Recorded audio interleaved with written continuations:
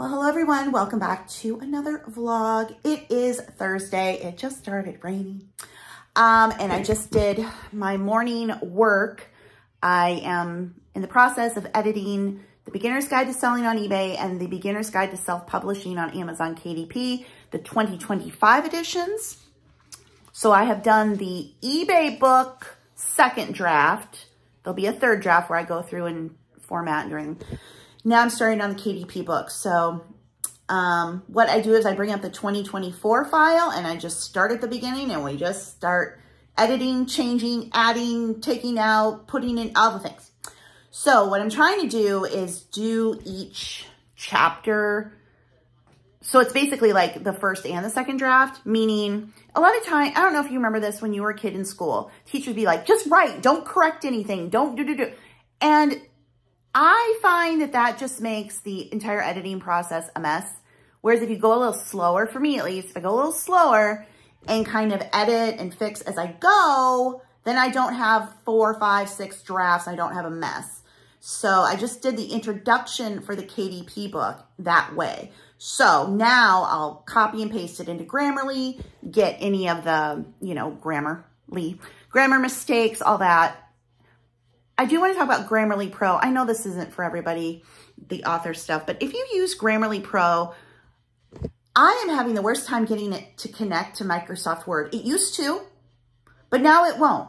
And there's even a whole section on their site. If Grammarly won't connect to your Word, do all this. I did it. It still won't do it. It said to do it again. I'm like, no. So what I do is I actually just go to Grammarly Pro, count the site, and I copy and paste the entire chapter in, and it honestly kind of works because then it lets me focus on each chapter. And rather than when you do have it in Word and it'll come be like, there's 18 million mistakes here. And you're like, oh my God. Instead, it just takes each chapter. So anyway, that is what I'm doing. Still trying to work to get my Ancestry journals into hardcover. I think I showed you that in the last vlog. These Ancestry journals, which are in paperback, these are under my second pen name. All of my books are linked below. Just go to my Amazon storefront. And getting these into hardcover. So far I've gotten 3 out of the 16. And then there are more books I would want to do on hardcover for the low content. As long as they're long enough. The thing with low content, they have to be, I think 72 pages to do a hardcover. Anyway, and a very buggy Halloween. This is coming out on the 8th, so it'll be out by the time you guys see this video. But this, oh my gosh, I just love it. And of course, it's poor Teddy. Poor Teddy is afraid of Halloween. He's like, oh, there's that. Boys are like, what's going on? And then Mom's putting up a Halloween tree, and Teddy's like, what on earth are you doing? There's poor, oh, look at him. Look at Teddy. Oh, he's like, I don't like this, Mom. I don't like any of it. Oh, no, Mom. No, oh, no, I don't like it. They're like, Mom's putting up more crap. What's going on? Oh, I just love these illustrations. They turned out so well. Look at the little kids. Then the boys are getting their costumes. They're like, what's in this box? Oh, man. Oh, man.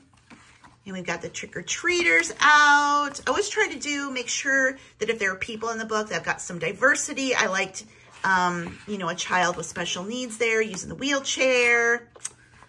And there we are all snuggled up because now we love Halloween. Oh, where'd Teddy go?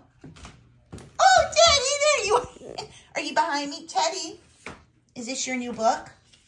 Is this your new book? See, oh, I'm a star. I'm a star, Mom. Are they all going to buy the book, Mom? See, buy my book, everyone.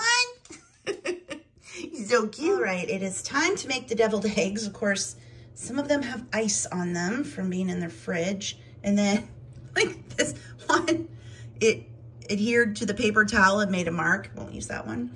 Anyway, but my deviled egg recipe is just Miracle Whip and sugar. That's literally all I use. Use my food processor, get it all nice and creamy. So this egg, I don't think is usable, but I think the others are, although I won't take all of them. I'll save some back for myself. It's only, let's see, 1, 2, 3, 4, 6 of us tonight. So I am so tired too. Oh my gosh, I am trying. Only at 5:30, so I got 3 hours to get some energy here because I am so tired. I don't know why. terrible night to have to go do something, but hopefully I can get some energy going. I make my own piping bag by just putting like a sandwich bag around a cup, putting the filling in, and then I'll just snip off a tip and pipe it in there. Just use a little paprika just for decoration. There you go. Okay, I showed this in my last vlog, just this little sign I'm gonna take to Annie, the old neighbor we're going to visit. And old, not that she's old, she lived here before and she doesn't live here anymore. Anyway, because she's very sassy. So I thought this was a funny little thing to take to her, just a little sign she can put up in her apartment. All right, in my office, I am on eBay, and I had ended all of my eBay listings, and now I'm going through each one and deciding, do I want to relist it on eBay? And if I do, I'm setting my best price with free shipping, because I just, you know, again, with just figuring out exactly what works best for me, the list it and forget it, I like that. Now, is eBay needy and want you on there every day? Yes. But does this also work if you're just, you know, doing it as a hobby, or you have a huge store and you're consistently listing new items? Yes. So best price with free shipping. I've been getting 5 more up a day, and some of the items I have been pulling to either take to the consignment store or down to my booth. So just got my 5 up, and I've made my eggs. I got the little gift bag ready. I've done my chapter for the day. I worked on Amazon ads, meaning I just checked them, and did YouTube comments, checked Facebook pages. So yeah, work-wise, I'm good for the day, but I'm just kind of like, I feel like I should do something, but Charlie wants me to sit back down. Do you hear him barking? He's very bossy. I'm coming, Charlie. Well, hello, it's Friday now. It's the next day, and I decided I need to get out of the house today. I have a little list for Sam's. I'm going to go into Sam's. Then I got to Sam's. I'm like, it's Friday. It's payday. Everybody's here. We're still going to go in. It's fine. I'm going to do it. Anyway, last night went to the dinner at the neighbor's house who moved to the retirement community. That place, I was like, oh my gosh, how soon can I move in? So what it is it's a life care facility. So you pay a lump sum up front, and then you pay a monthly rent, which I know sounds like, oh my God, it's so expensive, but then it's life care. So she's in the independent living, just a beautiful apartment, and you know, that could be anywhere. When the time comes, if she needs it, she can move to the assisted living side. And if the time comes she needs it, she can go to the nursing care, memory care side. You're in. Even if the cost for the care go up $3,000, that doesn't change. I don't think. I don't think it does. And if you run out of money, I don't think they can kick you out because you bought into it. So I was like, dang, when can I move in? Because for people who are single, no children, or like she's a widow and her son lives out of state, and she's very rooted here, so she didn't want to move and go live, you know, near him. This is perfect because she's completely taken care of, safe, all her needs are going to be met, and she doesn't have to worry about anything. You know, she had the money to do the buy-in, to do the monthly. So, you know, yeah. So the $3,000 a month takes care of absolutely everything in the apartment, all the utilities, water, all of that stuff. And then if you want food from them, you can pay a la carte. Get weekly housekeeping, underground heated parking, some storage. I mean, it's lots of amenities. But like the only time she eats there is if there's some other people on the floor that maybe she'll go and eat with, and then they'll just pay a la carte. They have like a restaurant there. Although she did show us a letter they just sent around that they have lost almost their entire dining staff in the last month. It was like 15 people, and a couple of them moved, a couple of them took other jobs, but the bulk of it was either the pay was too low, or 5 of them quit specifically because the residents were so mean to them. You know, sometimes those older people aren't so great. I mean, in the memory care, you know, in the memory care unit, you know, Alzheimer's and dementia, they can get, but this wasn't. This was just the, you know, main resident area, the independent living, where people were so bad to them that they couldn't take it anymore. And the woman we were visiting said her mom was like that. Her mom was just mean. Her mom was just a mean lady. And when she was growing up, she was mean, and she got older and she was mean. And when she was then taking care of her mom, and taking her places, her mom would be mean to the staff. And she finally put her foot down and said, no more. No, you cannot be. It's like, who are you to tell me what to do? And she's like, well, when I was a kid, you told me what to do, so I'm telling you what to do now. And you cannot behave this way. You have to apologize, and you cannot treat people this way. So it's like, dang.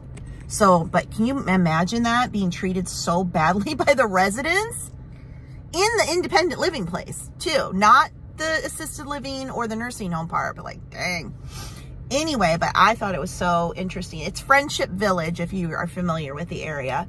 One of the ladies that went with us, she's close in age to the woman we visited, and she's got a lot of health problems, and she went up and asked for the folder and the brochure. I mean, that'd be perfect for her. I think, you know, people who can afford it, obviously with the buy-in, although there is financing too for the buy-in. So yeah, just, you know, most nursing homes you go to, you pay month to month, and when you can't pay, you're out.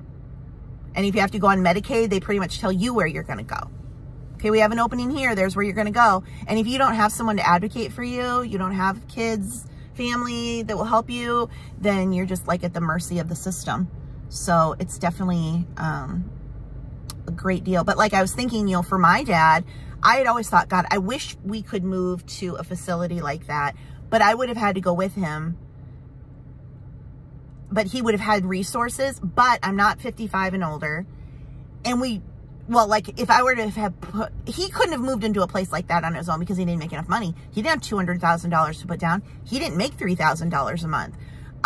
If we'd gone someplace together, and that's what a lot of, you know, couples will do, married couples, if one is really not doing well, they might move to a facility like that together. But for me being a daughter and, you know, him needing the care, not me, like together we could have gone to someplace like that if I would have been old enough, but just him on his own, it wouldn't have been an option. Nursing home care wasn't an option because he made too much money to qualify for Medicaid. So anyway, as you're getting older, it's just good to always think about these things and know what your options are. But with that, now we shall go into Sam's Club, which I have not been inside for quite a while, and I'm really hoping that the frozen Pepsi icy machine is working today, so I can get a proper frozen Pepsi. The big mums are out. I need to get my front landscaped. I want to save up for that and do that next year because it is a disaster, and I do not have a green thumb. I do not know what to do. Papa pulled all the bushes and everything out of the front of my house when he was out, you know, doing stuff. Like when first moved in, he took apart this whole thing that was in the front of the house, landscaped, and he just, I don't know why he did that, but he did, and now it looks terrible. But hopefully next year I can save up for that and do that because it needs it. This is Halloween. Oh my gosh. I don't know why these sell in Iowa, because they would just blow over. It's so windy here. Oh, they got the big spider. That's cool. Candy dishes. I have so many decorations. I do not need any Halloween or Christmas decor, but it's always fun to look at. These are out every year. Look how much, $189. See, in Iowa, it's so windy. We could get snow in October or November, December. Obviously, you could get snow. But, you know, like this type of thing, it would just blow away in the wind. That's very pretty, though. Look at that. And the big jingle bells. Those are cool. Do you get a 2-pack? Is it a 2-pack of jingle bells? Yep, $99.94. Gold or red. And then the big snowman is back. Have any of you guys had their cheese tortellini? I love tortellini. I just hate to spend $10 on tortellini that I might not love. So if you've had that, please let me know. Here's a look at the cart so far. Rotisserie chicken. This chicken salad is really good. I used to get it for my dad, and even I liked it, so I'm getting some of that. Another Parm cheese block to shred. This big bag of Hawaiian brownberry rolls. I'll have to freeze some. Eggs and cream cheese. And now I'm in the area where I need the Miracle Whip. Treat. You're getting a veggie chip with sea salt on it. Yay. Sam's Club has been switching out the name brand stuff for their own members mark. Like this used to be the Smart Food. And now it's theirs. Probably the same thing from the same factory. Like Air puff corn cinnamon bun flavor. Well, that's interesting. Or pita chips, or no, veggie puffs with pizza. I can't read apparently today. Can't read today, that's okay. Boom Chicka kettle corn and the critters, cheese and caramel, that's so good. Getting into the Halloween candy aisle. They have this in the Halloween candy aisle. Oh, they got the pumpkins out. How much are they? $12.98. Every year they go up, but they're so good. They're the best ones, the pumpkins. There's a woman with a scooter with a little dog on a leash, and she's throwing pieces of pizza on the floor for it to eat. I just don't even have the words. Don't even have the words for that. Oh, it's so fun to look at the toys. Sophie has so many princess dolls now. Look at this. That is cute. $59.77. Farmhouse dollhouse, all wood? Or is it like, looks like wood, but it's a more durable material? But the things are already on the walls and stuff. That's great. It folds up. How cute. I have this Littlest Pet Shop for $34.87. I don't know that Sophie is into that yet, or she even knows what it is. She likes the Disney princesses. She likes cars, just like race cars. She likes Barbie. I sometimes wonder if they just take this stuff out at the end of the year, put it in the back, and then bring it out again at Christmas. I never see anybody buying these tins. It's like they've been here since 1986. I'm sure not. I'm sure they're new, but you kind of start to wonder. Score a treat. What are these? That'd be good for Sawyer for his birthday. Halloween exclusive parallel. I've got him one thing for his birthday so far. Just gonna get a gift card. I think maybe I'll get him this too. $30. I spend a lot on Sophie, so you know, you gotta spend equal amounts. Back in the car, the Pepsi Icy machine was in defrost. So typical. I don't know why it always is in defrost. I think 1 out of 10 times that I come here to try to get an icy, it'll be up. Otherwise, nope, that one's in defrost, but we have blue and cherry. I'm like, no, I'm the Pepsi.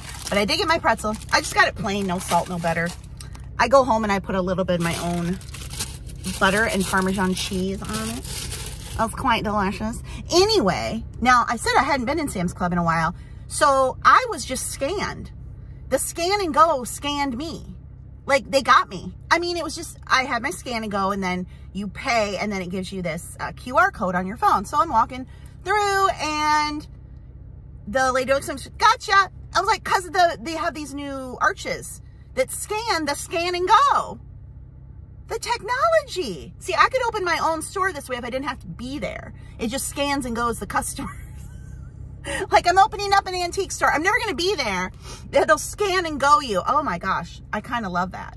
So it must look at your cart and count too. I don't know. Because normally that's what they do. They scan it and then they like looking at the item. So it must do that as well. But yeah, if you go to Sam's, they have these big blue arches by the by the door. That is what it is. It is scanning you as you scan and go, and then you can just go.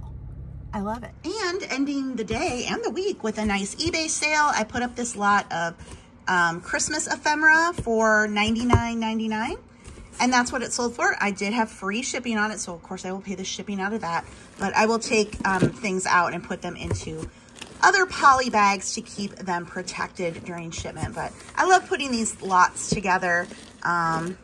Just so much fun stuff in here. So yay to the winner, or to the buyer. It wasn't auction, it was a buy it now. But I need to wrap it up better to make sure everything's protected, because you know, if your box gets wet during shipment and you have paper inside, then that could get wet, and then the customer would not be happy. No, they wouldn't. Thank you so much for watching today's video. Please be sure to like, comment, and subscribe, and check out the links under the video. The very first link will take you to my Amazon storefront. There you will find all of my books and recommended products. I've written numerous books about how to make money online on sites such as eBay, Etsy, Amazon, and YouTube. So if you're interested in learning how to make money the same way I do, be sure to check those out. And I will see you in the next one. Bye.